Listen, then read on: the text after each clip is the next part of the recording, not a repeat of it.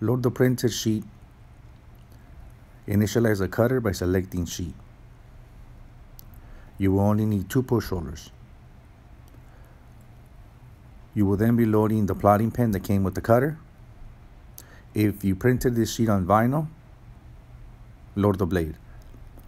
In this example, we will be loading the pen. We'll be changing the cutting conditions to pen mode, lowering the force to a force of 10 to 12.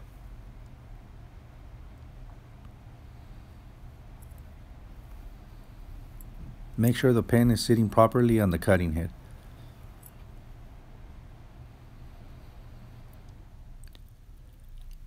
Next, access the Arms menu.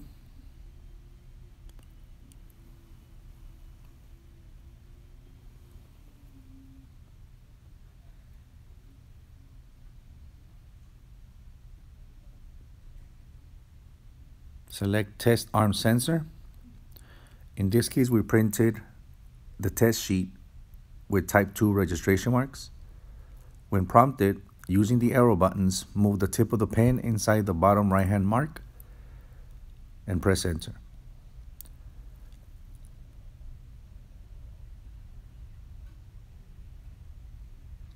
The sensor will proceed to scan the registration marks on the test sheet.